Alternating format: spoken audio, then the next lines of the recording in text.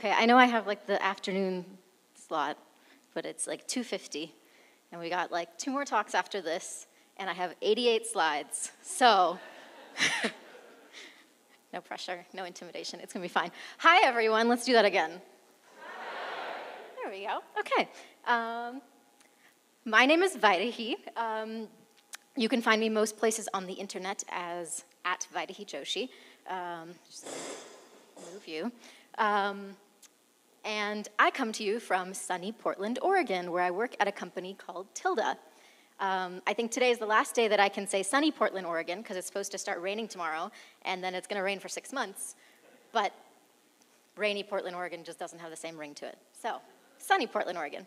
And at Tilda, I work on a product called Skylight, which is your favorite Rails profiler. So if you work on a Rails app and you're looking for a profiling service, you can come talk to me afterwards. But when I'm not working on Skylight, I like to spend my free time writing. My background is not in computer science or tech. My background is in writing. And I try to fuse the two together by doing some sort of yearly project every year. So I do a thing where I write once a week every year, and this is year 3.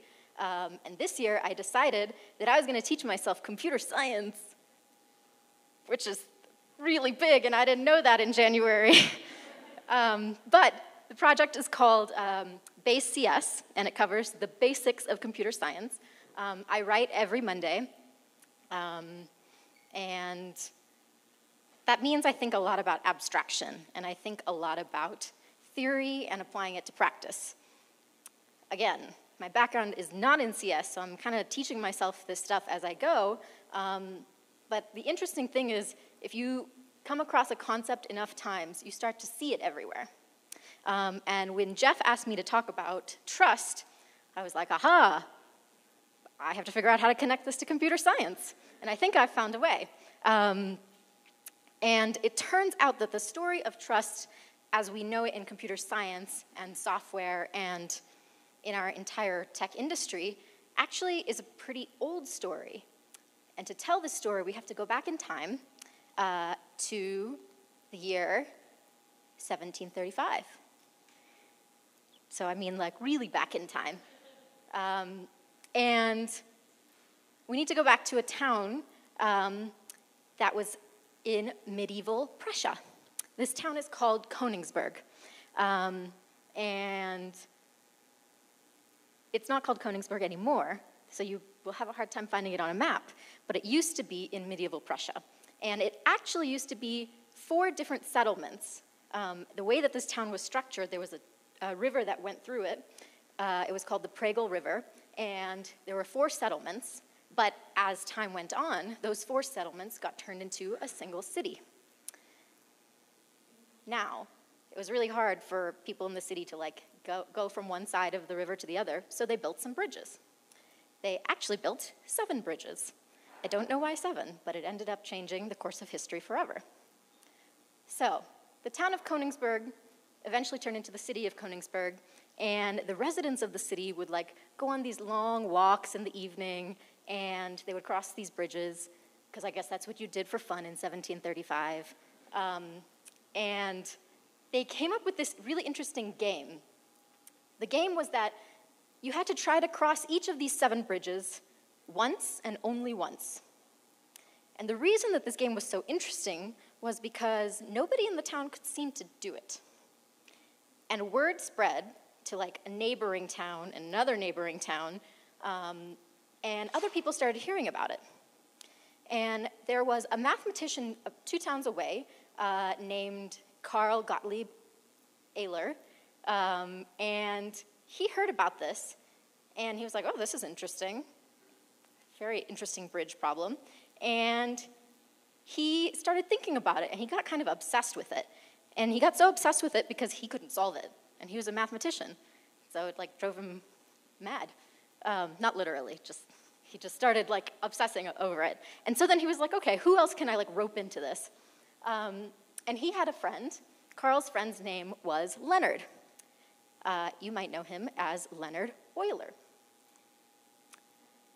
And Carl sent, I'm just going to call them Carl and Leonard because Euler and Euler is just not going to work for the next 30 minutes. So Carl sends a letter to Leonard, and he's like, hey man, this is a really interesting problem. Like, do you think you could solve it? Like, I think you should spend some time. You're smart, I guess. I don't know what the letter said, but something along those lines. And Euler was like, dude, this is like, I don't really think it's worth my time. It's not really a math problem. Like, it's just a bridge problem, and let the people of Königsberg figure it out.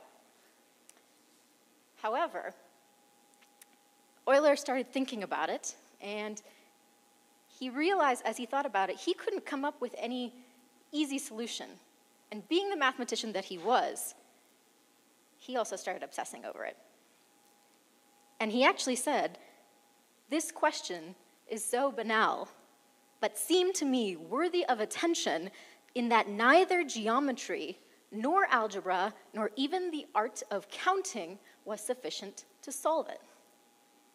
See, so he writes back to his friend and he's like, I know I said no, but this is really interesting. Why can't I figure this out? So Leonhard Euler took his obsession and put it on paper. And this is actually one of his drawings. And he sketched out Königsberg and the land masses and the bridges, and he did something really interesting.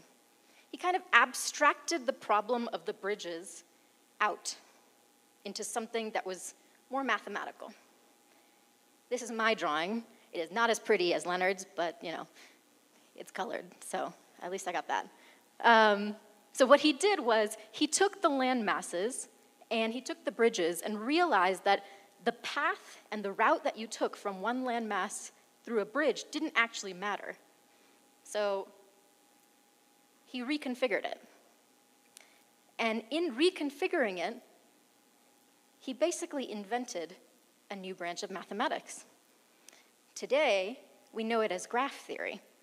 And some of you might know what the things on this image are called, which we'll get into in a second. But in order to solve Euler's problem, there are a couple important terms that we need to know.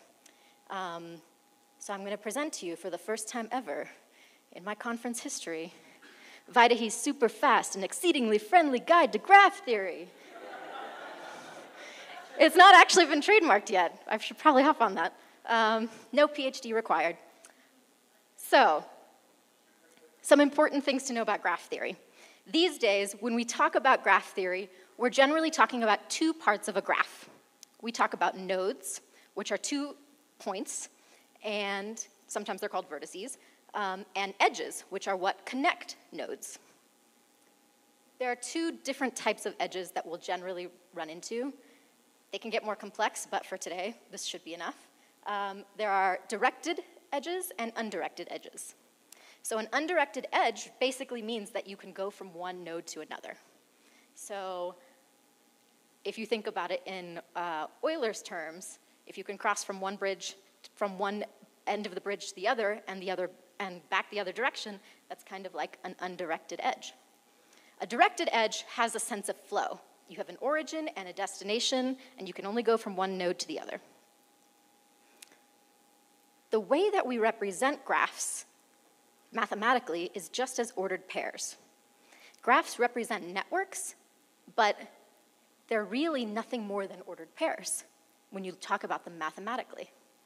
So most of us are familiar with ordered pairs as what we learned in probably like high school algebra, x and y. Same thing, just looks a little bit different. In a graph, we're dealing with sets of ordered pairs. So you have vertices and edges. So the formal mathematical definition for a graph is just G equals V comma E. So when we talk about the definition of a graph, what we're talking about is the set of vertices that make it and the set of edges. So if we have a simple graph like this, there are 3 nodes, 3 edges. How can we describe it in mathematical terms? Well, we have a set of vertices, A, B, C, and we have a set of edges. You'll notice that this graph is undirected, which means there's no flow. You can go either direction from one node to another. So the edges are unordered pairs. By the same token, if the graph was directed, the edges would have some directional flow. You can only go from node C to node A, so when you represent it, C needs to come first when you're describing that edge. Another important thing with graphs is how to get from one node to another. And usually when we talk about this, we're talking about the degree of a node. It's basically like you going over to a node and be like, hey, who are your neighbors? A fancier definition, if you want to impress people, is you can tell them that it's the vertices that are adjacent to one another. It's a fancier definition, but I like my friendly one. And in this example, we have a graph with 5 edges, or 5 nodes, and all of them have different degrees. So for example, node A is connected to 4 other nodes, has a degree of 4. E is only connected to 1 other node, has a degree of 1. And D is connected to 2 other nodes, it has a degree of 2. Now what Euler was really concerned about, and what most graph problems are concerned with, are finding paths. And a path is just finding a way to get from an origin to a destination. It can be very different depending on what type of graph you're dealing with, but that's really all it is. But what Euler really wanted was, he wanted a simple path, which is getting from an origin to a destination without repeating any vertices. He wanted to cross all the bridges and, by proxy, touch all of the land masses without ever crossing a bridge twice. So a simple path in this situation would mean hitting every single vertex and, by proxy, every single edge, but never repeating yourself. So, back to Euler's problem. How did he solve this? He did something very clever. He solved it by proving that it couldn't be done. He disproved it by proving what type of path can be taken in order to create a simple path and what the rules are for that. And this is what we know today as an Eulerian path. So the first rule is pretty simple, maybe a little bit obvious. All of the vertices, in order to find an Eulerian path, they have to have a non-zero degree node in order to be connected. Which basically means if you have a landmass over here and a landmass over here and you don't have anything connecting them, you can't find a path. Obvious, but important. The second rule is that 2 vertices in any graph must have an odd degree, because they can act as either the starting point and the ending point of your path, or alternatively, all of the vertices in the graph must be of an even degree. And if you think about it, if all of them are even, then you can start from one place and end back where you started. Euler did what probably many mathematicians envy him for. He proved something was impossible by proving what was possible. And in the process, he created something that he called the geometry of position that we know today as graph theory. So Euler's problem was cool. It was like, back in 1735, what happened to it? He created this whole branch of mathematics. Did anything ever come from it? Well, yes. A lot of things came from it. And the best examples, I think, come from computer science. So graph theory is all over computer science. And over the past 100 years in particular, you can start to see some really interesting examples of it. And some of you might have already encountered them. One of the really fun examples of graph theory is something called the Knight's Tour. And this is actually a problem that was in a different form that was researched by Indian mathematicians back in the 9th century. But the way that most of us know about it today is, imagine you have a chessboard and you have only a single knight. And the objective of this puzzle is to try to move the knight so that you touch every single square in the board without repeating yourself.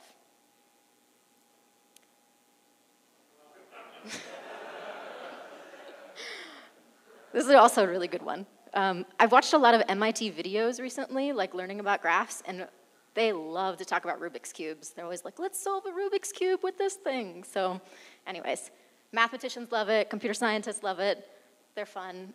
I still, despite the fact I've watched so many videos, I still can't solve this, so I don't know what that means. So a Rubik's Cube is something that you can actually turn into a graph representation. So if you think about it, every single time you have a Rubik's Cube and you change something about it, you change its state. If you represent the state of a Rubik's Cube as a node in a graph, you can see all of the possible states that you can change something to. There's a name for this. It's called the Cayley graphs. It's really interesting. You should Google it. Basically, it's creating a graph representation of the different states of a Rubik's Cube. I think 10 years ago or so, there were some computer scientists who basically mapped out the all the permutations of a 2x2 Rubik's Cube, and they did that so they could find the optimum path.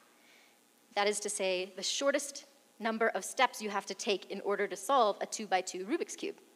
Nobody has done a 9x9 one because it is so big. So that's like one of the unsolved problems of mathematics and computer science that is still unsolved today. So maybe you could solve it. I can't solve a Rubik's Cube, so I don't think that's what I'm going to be working on. Another one that all of us are probably familiar with is Google's PageRank algorithm. This was the algorithm that put Google on the map and made it what it is today.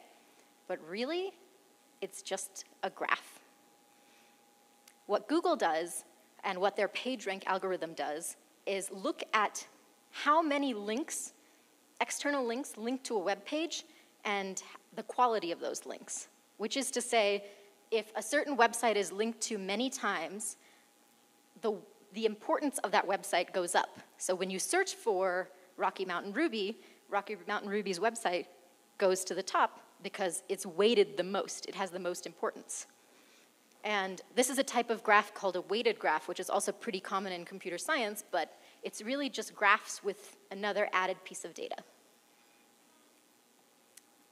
If you start Googling and if you start reading about this stuff, you'll find that graph theory is all over the web, but it also just literally is the web. What I mean by that is every single time you navigate to a URL and go to a website, you are basically hopping from one node to another. And those hyperlinks are the edges that connect those nodes. So Euler's problem fed into computer science in its own way. But it turns out it's present in bioinformatics too. Bioinformatics is the field that's involved in taking data and interpreting and using it for the sake of biology. And probably the most influential example of this was in sequencing the human genome. So the way that the researchers who wrote about this in 2001, when they finally finished sequencing after 20 years, the way that they approached this problem was taking elements of graph theory. And the problem with sequencing the human genome is that you get all of this DNA jumbled up together, and you need to pull it apart into its separate individual parts. The only problem is, because it's so jumbled up, you often have repeated sections. So you have to not repeat yourself and find the unique parts of the DNA as you sequence it back together. So they use something called the De Bruijn graph, which was named after a Dutch philosopher who also borrowed his theory from Euler. And they sequenced the human genome by reading segments of it, turning it into a graph where they looked for overlaps, pulling out the overlaps, and then reading the entire sequence of DNA all together. I guess the human genome has a lot of DNA in it, which is probably why it took them 20 years, and a lot of people tried, and it was only when they started using graph theory that they could actually get to a solution that worked. So, genome sequencing also learned from Euler. But another interesting thing happened in 2001 too. A Harvard sociologist and professor named Nicholas Christakis got really obsessed with the idea of trying to understand how human beings are influenced by their friends and family. Basically, he wanted to study networks. So he said that we're all embedded in massive social networks that have massive influences on our well-being. And he proved the connections and the power of interconnected graphs through his research. One of the things that he studied was someone's propensity to be obese. So he studied obesity clusters, and he found that someone who has a connection, who also has a certain disease or a genetic predisposition, was more likely to experience it themselves. On the flip side, he did something similar with happiness. He found that when he graphed out the happiness of people that he surveyed, people who were on the further end of the cluster were generally less connected to happier individuals, and so they ended up being more unhappy. He also studied the spread of influenza, and he saw that people who were in the center of the graph were more likely to either catch the disease or spread it, because they were far more connected than people on the external parts of the graph. He realized that if humans are nodes, then we're connected by edges, and our connections can influence each other in positive or negative ways, depending on the context. So, sociology also borrowed a tool from computer science and from Euler, but it turns out pop culture has too. Specifically from this guy. Back in 1994, 3 college kids were there was a snowstorm and they didn't have anything to do, and it was 1994, so they watched Footloose, and they started this inside joke. They were like, how many actors or actresses do you think can connect back to Kevin Bacon? And what started out as an inside joke ended up getting them on The Daily Show with Jon Stewart, and they actually started turning this into an interesting game and thought experiment. It turns out Kevin Bacon gave a TED Talk about this, and he was like, I did not like being the butt of someone's joke. He was not a fan. But the 6 degrees of Kevin Bacon has turned into a pop culture phenomenon, but it's just a graph. And what's interesting about this is that after Kevin Bacon got put on the map again after Footloose or whatever, and he started getting interviews and he got excited about it, he eventually came around to it, and he has a nonprofit organization called 6degrees.org. So I guess he's down with graph theory also. So apparently Kevin Bacon is also connected to computer science. But guess what? It's not just Kevin Bacon. All of us have our own 6 degrees of separation too. When you add me to your professional network, you're just adding an edge in an undirected graph. And when I follow you on Twitter, I'm adding a directed edge to a directed graph. If you follow me back, then it'll be mutual. But this is to say we're all connected, and we all have nodes in our metaphorical virtual graphs that connect us to certain people, and by proxy, certain ideas.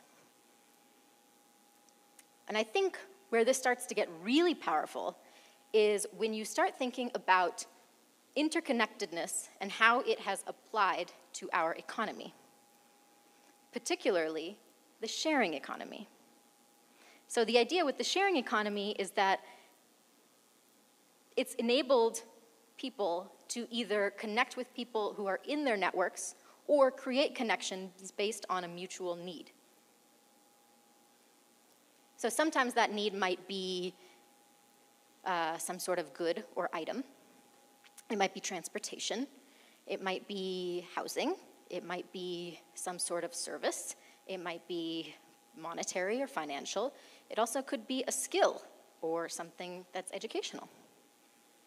But it's creating connections that either existed and may not have been that strong, or might not have existed before, but can find a mutual need to.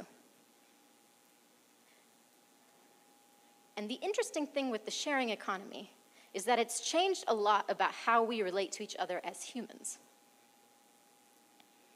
Everything that we do in terms of transactions with other people, even though it's through software, it's really based on trust. The sharing economy leverages our interconnectedness, sometimes successfully and sometimes not so successfully. And it's changed how we relate to one another. Airbnb did an interesting thing where they started looking at their user groups, and they were trying to measure how to make people more open to the idea of a stranger coming into their house. So they started measuring and evaluating trust to make someone more likely to create a connection that might not have happened before. It's also changed how we navigate careers. Just before this talk, we heard about how we hire people who are like us. We're more likely to hire someone that we are connected to. Interestingly, last year, LinkedIn, their data team, they started analyzing their data and they shared the results. And they found that in terms of people getting jobs through LinkedIn, people were more likely to be referred for jobs by their second and third degree connections rather than their first, which is really interesting since most people would probably focus a whole lot more on their first degree connections. But it turns out third degree and second degree connections will get you a job. They also found that men typically have much larger professional networks and connections, but women have higher quality ones. That would be interesting to research more. I don't feel comfortable making any claims about anything. And it also turns out that connections to get jobs was incredibly powerful and mattered the most in technology-related sectors, which applies to all of us in this room. But I think the interconnectedness of graphs and how it applies to us today ties in directly to how we choose our government. So about a month ago, the New York Times wrote an article about how fake accounts based in Russia purchased about $100,000 worth of ads on divisive issues leading up to the 2016 presidential election. If Facebook is just a giant graph, what does that say about finding connections between people? ProPublica, after that came out, they did an investigative journalism piece about how hard it is to find a group of people on Facebook and spend money in ad targeting them. So they looked up search words like Jews and burning Jews, just to see how quickly they could find people who align with those terms on Facebook. Turns out it took them $10 to spend on advertising, and in 15 minutes they had already found a targeted group. Facebook has 2 billion monthly users, but they only have about 20,000 employees. So if you imagine a graph with 2 billion nodes, that's a lot of data. They have approximately 1 employee, if you did the math, to oversee about 97,000 users. But obviously not all those employees are doing the overseeing, and what Facebook has done is automated searching through that graph.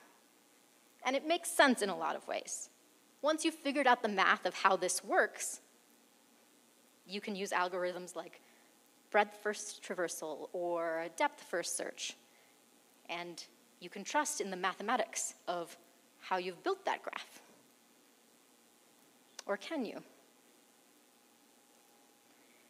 The problem with using mathematics and relying on it so heavily is that it can be really easy to trust the algorithms that we rely on to automate our world.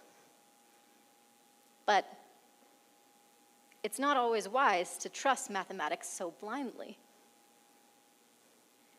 Trust, as it turns out, is a very hard math problem. And we need humans to intervene. We need them to step in and keep an eye on the math behind this and reevaluate it.